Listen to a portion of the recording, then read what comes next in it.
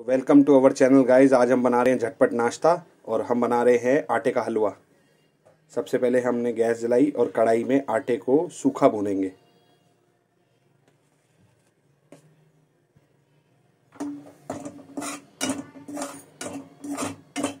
इसमें हमने घी का प्रयोग नहीं किया है। तो ये देखिए आटे का रंग, और भुनने के बाद ये रंग इसका सुनहरा होता हुआ। अभी हम इसको थोड़ा सा मध्यम आंच पे और भूनेंगे। अब इसमें हम देसी घी मिलाएंगे 2 बड़े चम्मच।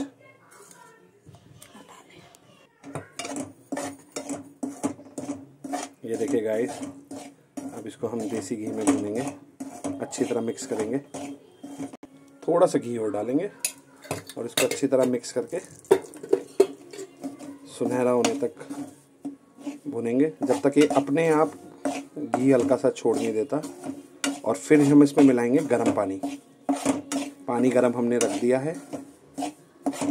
अब आप ये देखिए घी ऊपर आने लग गया है। अब हम इसमें गर्म पानी मिलाएंगे। आप नॉर्मल पानी भी मिला सकते हैं, बट गर्म पानी हम इसलिए मिलाते हैं ताकि प्रोसेस जल्दी हो जाए।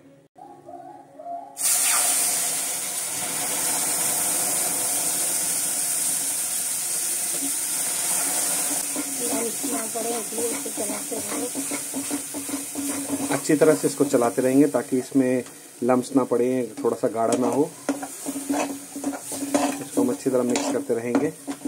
स्वाद अनुसार चीनी मिलाएंगे अब इसके अंदर।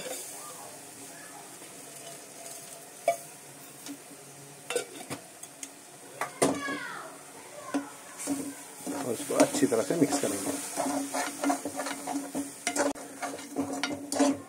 बिल्कुल नॉर्मल हलवा जो हम घर पे बनाते हैं वही हम आज बना रहे हैं। कोई फैंसी नहीं, कोई इसके अंदर ड्राई फ्रूट का उपयोग नहीं, कोई और मिश्रण नहीं। बिल्कुल सिंपल जो हमारी रसोई में चीज़ें हैं उनसे बेसिक। बहुत ही बढ़िया खुशबू आती हुई।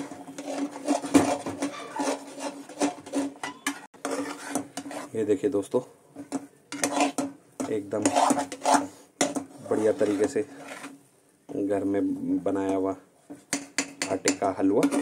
बस 2 मिनट और ये तैयार। तो दोस्तों हमारा झटपट नाश्ता एकदम बिल्कुल तैयार। आशा करते हैं आपको ये वीडियो अच्छा लगेगा, और आगे की ऐसी वीडियो देखने के लिए फॉलो करें मंची बाबा को यूट्यूब पे, फेसबुक पे और इंस्टाग्राम पे।